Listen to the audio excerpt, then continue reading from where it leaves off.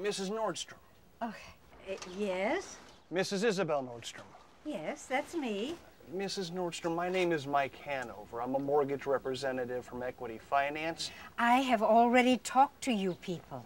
Yes, Mrs. Nordstrom, but we really need to resolve some issues on your house. And if I could just come in, we could discuss some alternatives for your current situation. My current situation is that I live here. See, this is my home.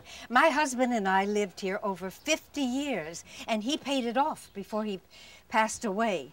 Yes, I know, but he took out a second mortgage, an equity mortgage, Mrs. Nordstrom. His trust has defaulted on the payments, so that brings me to you, ma'am. If you don't want to talk to me, then you need to come down to the office as soon as possible. If, however, you ignore it, then the bank will foreclose on your home. Do you understand, Mrs. Nordstrom?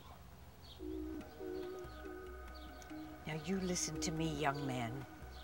In 1957, James Cagney slept on my couch when he was too tipsy to drive home one night. Greta Garbo and I ran lines in my living room over a glass of sherry.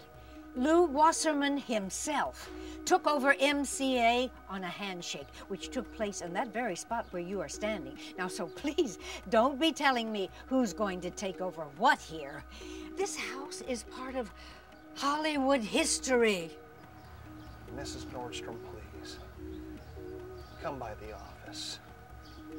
The bank really doesn't care who you ran lines with. They want their money or the house. It's just that simple. We close at 5. The address is on the card. Good day, Mrs. Nordstrom.